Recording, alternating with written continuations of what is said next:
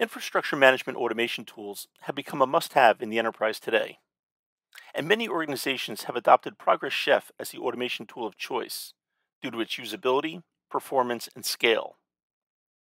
Chef Automate provides management and observability with real-time interactive dashboards, role-based access controls, and many third-party integrations.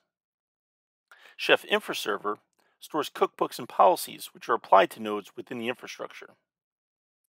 These components work side by side and can be installed on the same server, or in many organizations, deployed standalone. However they're deployed, they should be deployed with availability in mind.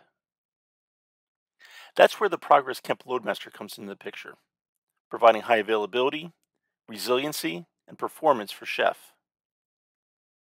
By being deployed in front of multiple Chef servers, the LoadMasters can distribute traffic across these instances to ensure proper utilization of system resources.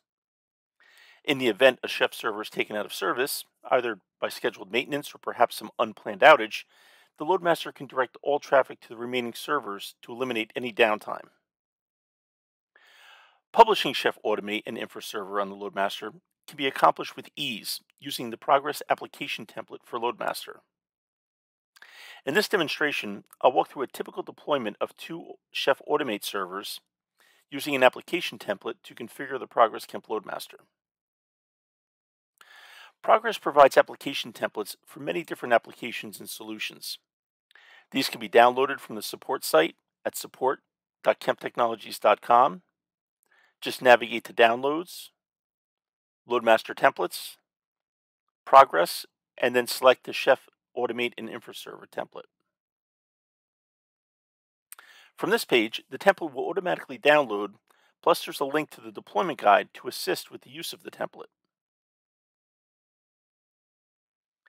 So now that I have the template downloaded, I can connect to my Progress Kemp LoadMaster. I'll navigate to Virtual Services and Manage Templates. I'll select the Chef template I downloaded and import it.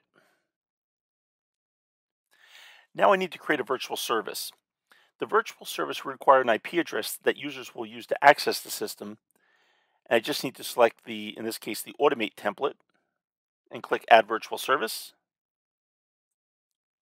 This template creates two virtual services. The first virtual service is a redirect to ensure all traffic is directed to the secure port of 443. The second virtual service is where the application settings are configured for Chef Automate. Since all the settings were applied using the application template, the only thing you have to do is add the Automate servers to the virtual service. So I'll just modify the virtual service, navigate to Real Servers, click Add, enter the IP address, and I can leave the port as 443, and click Add Real Server. And I'll just do that for the second Automate server. And that's it. Chef Automate is configured and ready to provide always-on access to the infrastructure management automation solution. For more information, visit us at progress.com.